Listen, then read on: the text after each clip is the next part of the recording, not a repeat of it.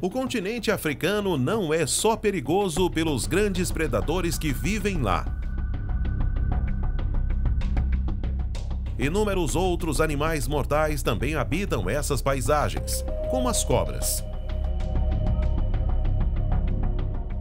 Existem várias cobras venenosas na África que podem matar um leão.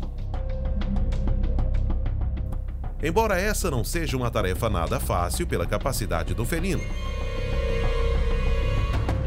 Pessoas que passaram anos estudando esses felinos já presenciaram diversos casos onde cobras mataram leões e alguns foram até registrados. Quando a cobra mata o leão é provavelmente quando o felino entra no caminho das cobras mais venenosas desse continente.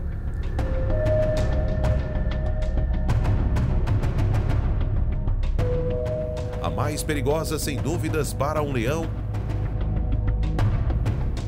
e que há casos registrados é a mamba negra, que já foi vista derrubando leões com sua picada mortal. O veneno da mamba negra está entre os mais letais do mundo e nem mesmo o leão é capaz de escapar do seu veneno quando ele é mordido. Mas também existem outras cobras que podem e já devem ter matado leões, como a milta, que é uma cobra africana altamente venenosa.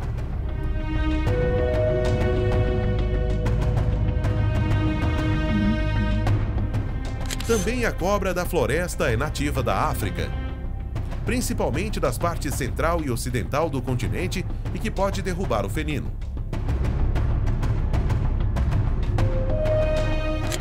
Além dessas, ainda tem a naja nívea, que é uma cobra encontrada no sul da África, principalmente na África do Sul, Namíbia, Botswana e Lesoto, e pode matar um leão com o seu veneno.